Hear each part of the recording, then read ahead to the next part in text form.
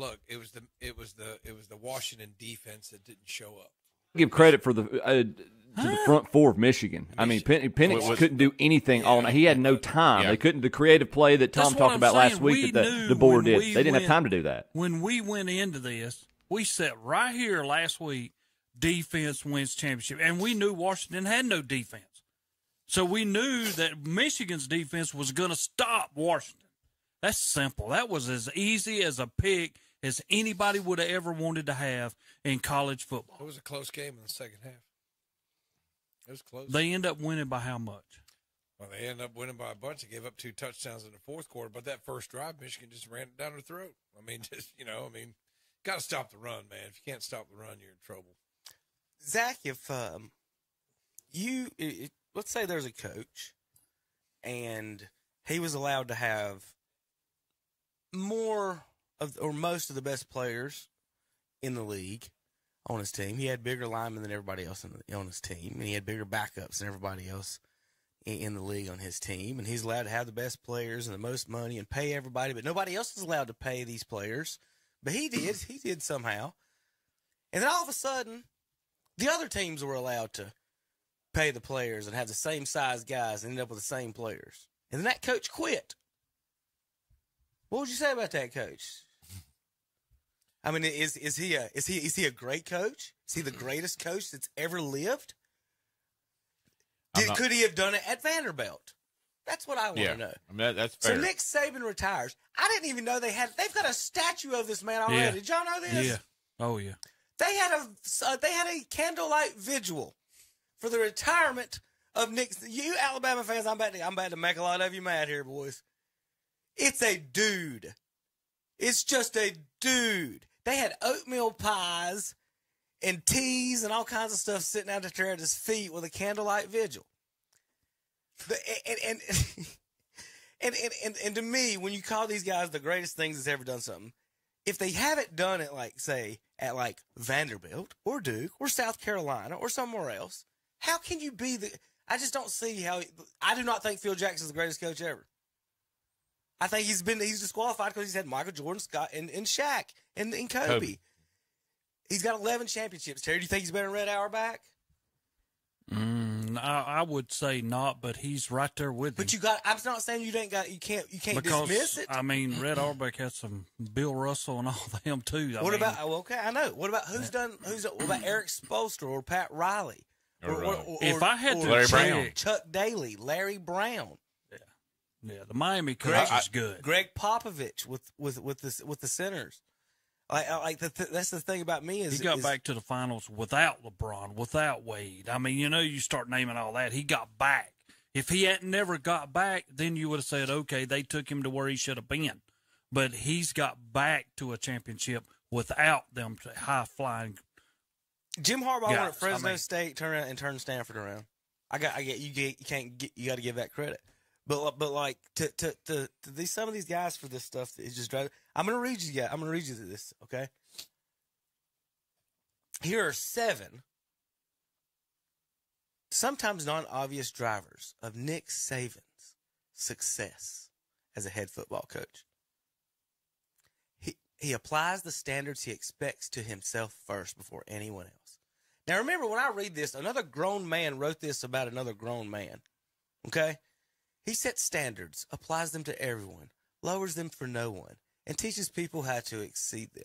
That's false because he talks about loyalty you need out of the program when he's left in the middle of the night a few times. He understands the power of self-interest and how to capitalize on it in recruiting and developing players and staff.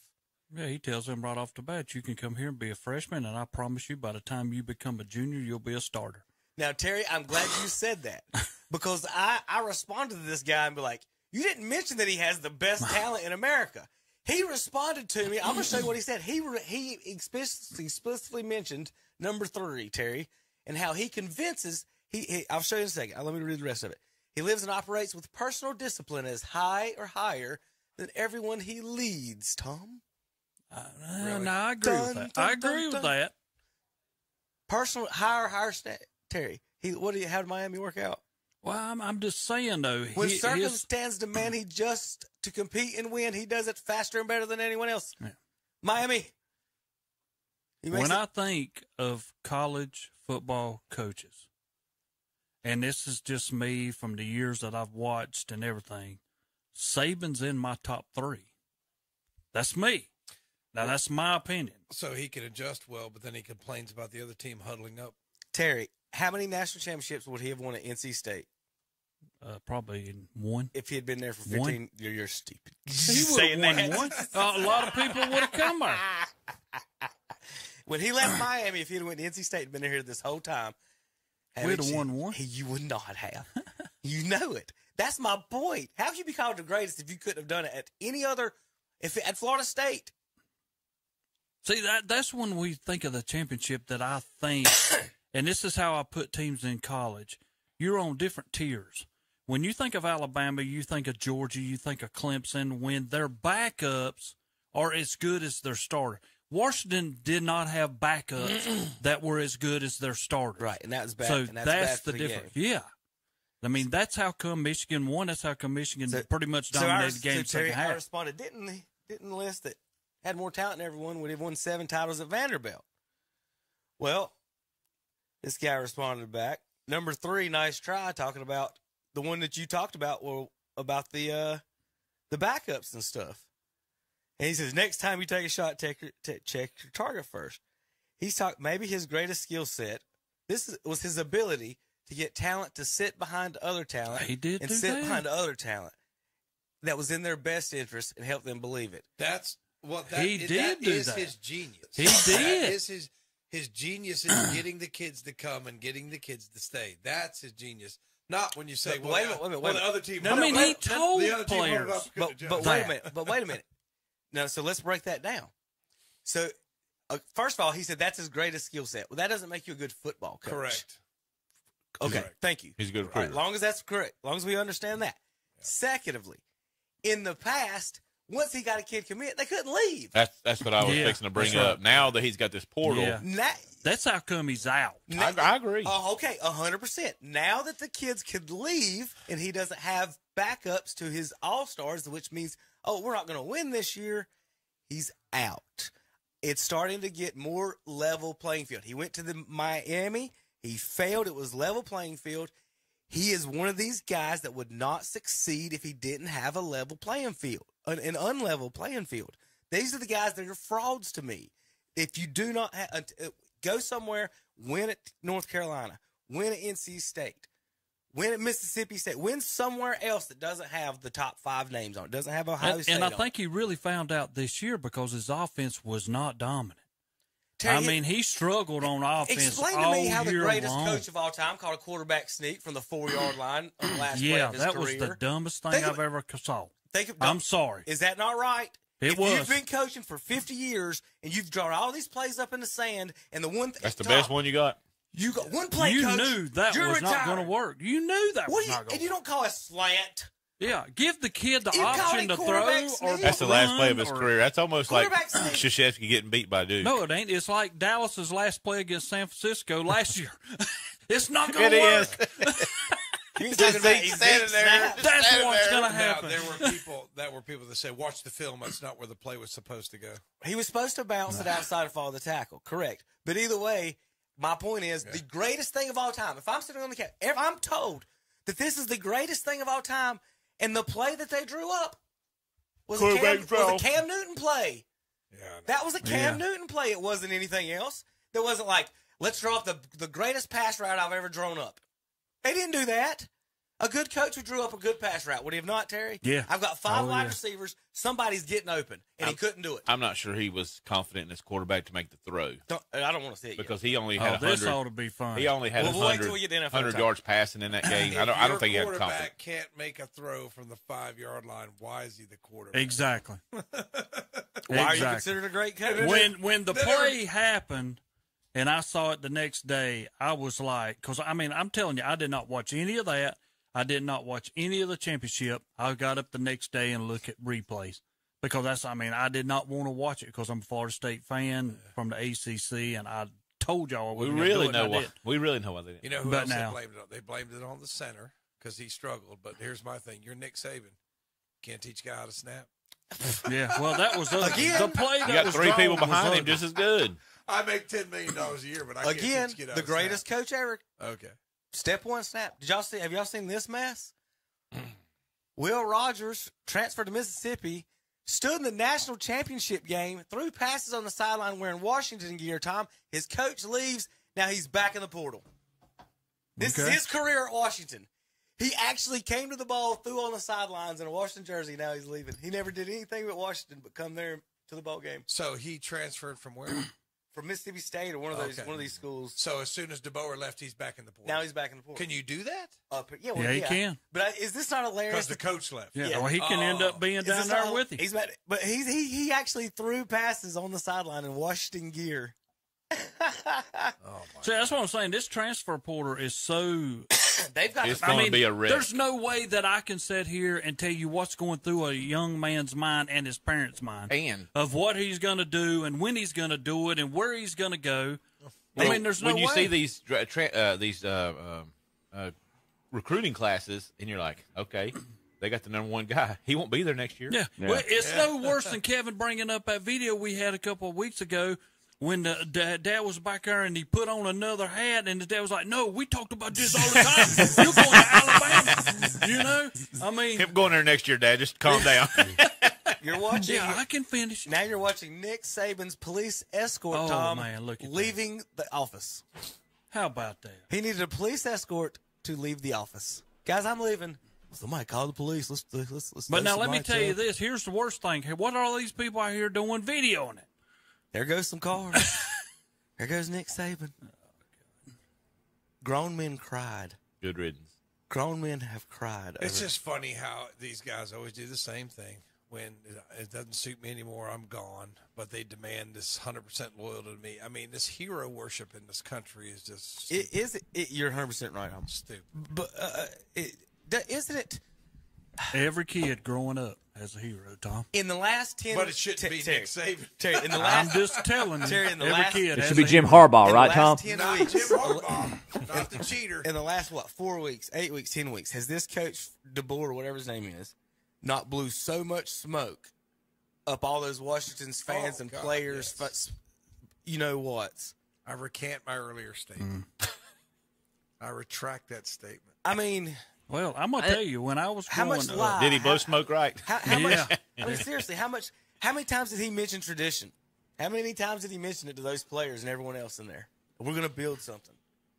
Well, guys, Alabama offered me $1 million. I'm gone. The only thing he taught him was take the more money. It doesn't matter what the situation.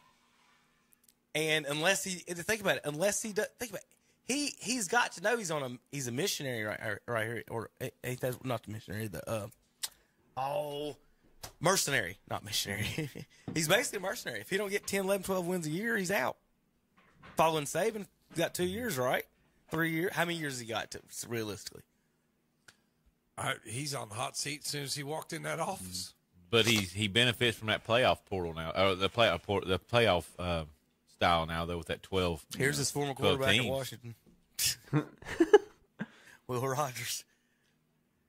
So he was supposed to be the next guy. Right.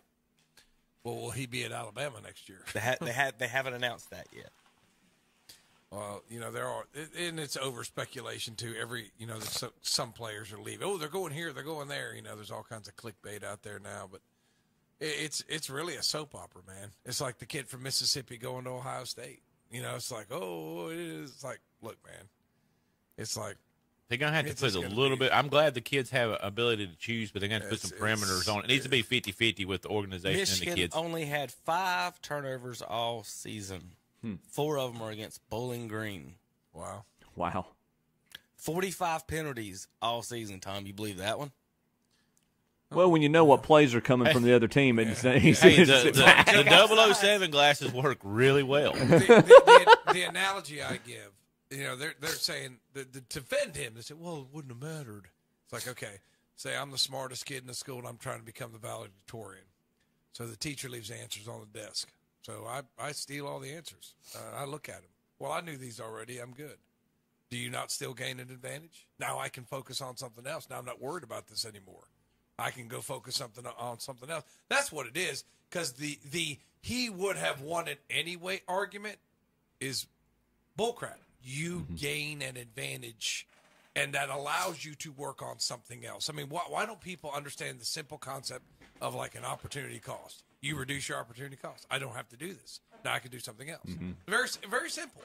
And people still, it's like if you rat on the cheater, you're the bad guy. Yep. I mean, it's kind of funny, it's just it blows my mind people's standards for coaches' conduct. It goes back to this hero worship. Oh, he's the great. He's a great coach, but he's a cheater. But it's you like saw the news on Florida State, didn't you, this week? Yeah, No. the NIL charges. The NCAA is going to try to punish Florida State for NIL infractions. I said, yeah, you can pay them whatever you want, but Florida State can't. You can go 13-0, but Florida State can't. you can sit there and steal signs from the other team with video, but Florida State can't. Why are they going after Florida State and not Texas A&M? You can't, because when you challenge someone in power vocally, they bring the hammer down. Yep. Fair. No matter what you are and what you do, you cannot challenge power. They can be dumb as a brick. You know it. They know it. We all know it. And they bring the hammer down. Barstool ECU in August, you got to feel bad for these Michigan fans. They got national championship aspirations, and it's going to end Saturday at 4:00. Or East Carolina. East Carolina did not work out. Barstool Appalachian fans respond. One of these teams played for national championship. The other went 2-10 and lost to UNC Concord Mills. My new favorite name for the 49ers, Tom. UNC Concord Mills. UNC Concord Mills is about. I remember driving That's funny. Terry. That's good. I like that. I like that. Yeah. Oh, Lord. Appalachian got an engineering school. UNC That's funny, man. I don't care who you are, Tom. That's funny. UNC Bass Pro Shop. Yeah, that is funny. That place really. Have you been in it lately? No. It's a. I remember when they were building it in the mid-90s. All right, this is hilarious. This is a local Michigan station. You gonna remember that one? That is. Do I need to hit computer on this, Kevin? In just a second, all right, this is a local Michigan station trying to describe what happened to the national championship. And I just, if I had money, I'd hire this guy. Well, it all comes down to this. The Michigan football team back in the national championship game with dreams of winning it all for the first time since 1997. Now, due to certain broadcast restrictions, we are not allowed to show any highlights from the game because the broadcast is still going on right now. However, since you're here with us, please enjoy my version of the highlights from the action tonight. So let's go to beautiful NRG Stadium for this matchup between the top-ranked Wolverines and the number 2 ranked Huskies. Great work on the field there by the grounds crew today. And the first quarter was a big one for Michigan. Donovan Edwards came into tonight with just 1 TD, busted out a 41-yard score to give the Wolverines the first points of the game. And he wasn't done. Still in the first. The defense just had no answer for Edwards, who scored again, this time from 46 yards out. But Washington would get on the board in the final moments of the second quarter, and it would be 17-10 at the half. Then, on the first play of the third quarter, Michael Penix Jr. throws to the sideline, and he is picked off by Will Johnson. Check out head coach Jim Harbaugh with a big smile on his face as the Wolverines get another turnover on defense. And the teams would trade field goals, but then in the fourth, Blake Corum scores 2 touchdowns. Take a look at J.J. McCarthy right there pointing to where the ring is going to go. And that game is final. Michigan wins 34-13. Head coach Jim Harbaugh right there holding up the trophy as he finally brings home a national championship to his alma mater. Tell me that guy does not deserve a sideline reporter job more than 99% of the ones out there. Is that not awesome? He's not. He deserves a raise. He's not pretty enough to be a sideline. Was that Mr. Anderson off of Beavis and Butthead? Yeah. This is on the sideline. Popped up with Michigan and stuff, talking about some. You want to talk about where money goes in an institution. The DEI institution at Michigan has 241 paid employees under a total of $30 million, averaging $125,000 per employee. That could pay for the tuition of 1,700 undergraduate students, but instead that's just in one department alone, making sure that you don't hire too many white people, Tom. Tom, can I ask you something? Yeah. Tom, my question for Tom is this. Now that it's over and Michigan has won, what are your final thoughts for Michigan being national championship? To me, they're not the national champion. They cheated. I'm done with it. What else is there to say? I've said it. Well, I've said it all season. Why? If you're going to investigate Florida State, Terry, you're going to investigate Florida State for NIL, but you're not going to investigate this cat for cheating. It's the Big Ten that suspended him, not the NCAA. But hadn't Ohio State did the same thing in this whole scenario in their past? When has Ohio State been accused of a cheating scandal and won a national championship? I'm just asking. They're not. You know? It's not. I mean, the year they got accused of cheating, they vacated the win against Arkansas. That's why they only have 2 wins against SEC instead of 3. They made them vacate that one. And the next year they were 12-0, Terry. They were 12-0. Did they get to go to the playoff? No. Y'all cheated last year. Sorry, no playoff. And that was in the scholarship era, too, where you couldn't pay people to come there. You know what I mean? You couldn't get all these transfers. So I'm just saying that I guess that's what makes me bitter, Terry. That's what makes me bitter. That Ohio State's 12-0 year, they didn't get to go to the playoff because they cheated. But this cat gets to go and win the national championship. Oh, this is glorious.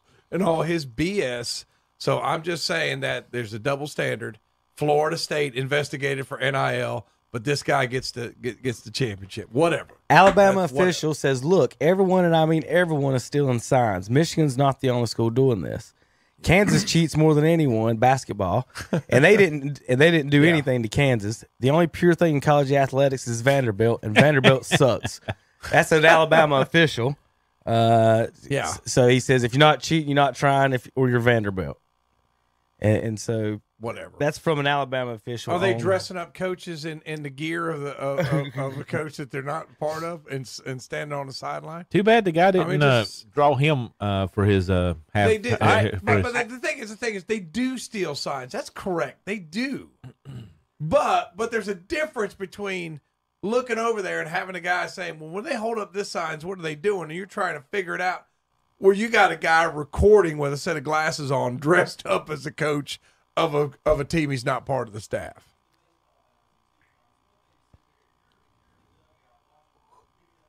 Coach, and their signs aren't creative enough. You can figure out what they're throwing. That's one thing. Versus putting, banging trash cans or putting electronic devices on you to let you know. That's taking it too far. If you're using your intellect just in the midst of the game, that's one thing. The billboard's back up in Monroe, boys. The billboard's back up in Monroe. Tide Road, ULM 21, Alabama 14. That was a long time ago, wasn't it? Yep, Nick Saban lost to Louisiana Monroe. That's when he came in his first season. Then I think that's the game he lost, and he came out and said, this is our 9/11, and then he took a bunch of heat for you lost the game, and you're comparing it to 9/11s. He took a bunch of heat. So, Tom, in general, do you like Nick Saban? No. In general, do you like Pete Carroll? No. Terry? Pete Carroll? Either one of them? I don't like Pete for what he did in college. I do understand he's a great coach.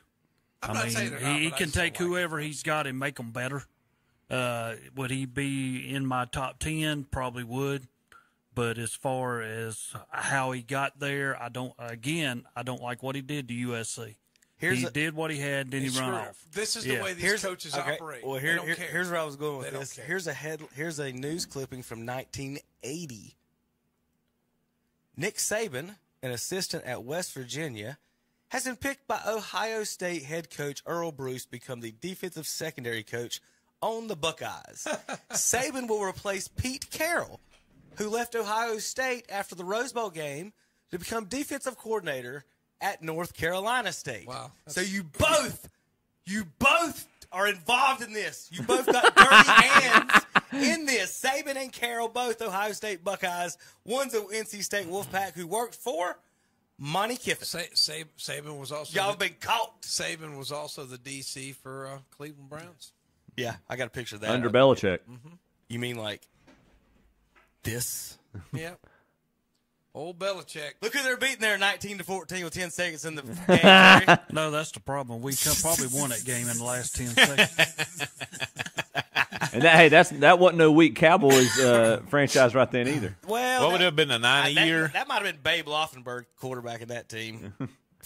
They had some pretty bad ones there at some point. Here we go. Wisconsin will be Alabama's first Power 5 team they played against without Nick Saban since the Oklahoma State Cowboys in the 2006 Independence Bowl, coached by Mike Gundy. In 2024, Oklahoma State is coached by Mike Gundy. So Wisconsin will get Mike Gundy will be the first and last coach coached against Alabama without Nick Saban. Been there a long time. I tell you what, I kind of respect Mike Gundy because he is an Oklahoma State Cowboy. He stayed there. He's never tried to get. And you know people would want him. Mm-hmm. He's never tried to go anywhere else. And his own son transferred out of Oklahoma State. that would happen between me and my dad. It's just like he would not let me play. Here's some comments. Here's some comments on the Washington board. Pay the board $12 million right now. Pay him $15 million. I don't care. Someone call Bill Gates. Those kids don't need malaria that bad. Especially since those kids in the third world just got our UW championship shirts. Oh gosh! College football cans are bad people. I think sometimes. Well, I mean, it's just like I just feel bad. I thought this is the DeBoer guy. He might be old school. He might be like Gundy, but nah. I mean, these guys. Who's the guy that left in the middle of the night to go to USC? Riley. Yeah. Same thing. With with the retirement of Saban. And to some of these other folks, Mac Brown is now college football's most active winning coach. Okay. Speaking of people who need to retire. Now, trivia. I was waiting any day now, really.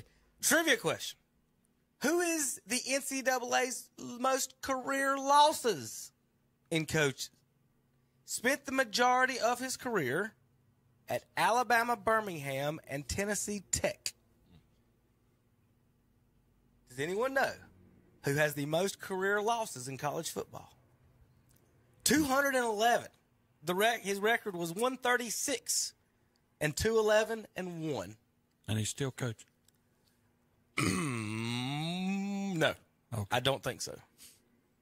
Might be coaching high school. Well, I saw this note. I'm 99% sure he's not coaching. You want to know the answer? We have no idea. I have no idea. You ever heard of Watson Brown? No, we haven't. That's Mac's older brother. Wow. Mac Brown's older brother has the most football losses in NCAA history. So that family has 2 records right now. Nobody loses by, like the Brown family. It'd be like the movie Twins. You got Danny DeVito and you got Arnold Schwarzenegger. But one's a loser and one's a winner. Which one's which, though? Mac's the winner. He's Arnold. There's your Mac Brown. Brother's a loser. He's Danny. So one more Carolina stat. This is Carolina and NC State basketball. Quick, boy. No, we're not getting on it. Carolina has won more games at the Final Four in the past 20 years than NC State has over North Carolina. Probably have. Wow. Probably They play twice a year. Yeah. All right, my final college football note of the day. This is a map. Let's see if Tom can get this. I'm trying to wrap. It was tough for me to wrap my brain around it. This is the imperialism map. Okay, meaning if you beat a team, you get. If you're the last team to beat a team, so Michigan beat Washington, they get all the territory that Washington's beat and all the teams that they've beat. You understand what I mean? So you acquire territory. It's like the game of Risk. Mm-hmm. It's basically a game of Risk. This is the national championship map game of Risk. Make this a little smaller. And what's fun about this is App State has conquered territory in this. So here's your map. You can kind of glisten what's going on with it. But if you beat one of these teams, and so Kansas State, Terry, you guys could have had North Dakota and South Dakota if y'all had won that bowl game. You could have claimed it. You could have claimed New Mexico. App State's got Arizona. How about ASU? Tom has more territory at ASU. We own ASU now. Please send us the postcards and letters from Arizona State. You can call us ASU now. We've taken over your territory. We've got territory in Louisiana, Of course, we got Boone. We got territory in Tennessee too. Some up in Ohio. Ooh, where's that area of Ohio, Tom? Or is that West Virginia? No, that's Ohio. Is that Youngstown? No, Youngstown's the other side of the state. Up there. Now, they do have the side of Pennsylvania. They got some in Pennsylvania. Yeah. We didn't beat Toledo, did we?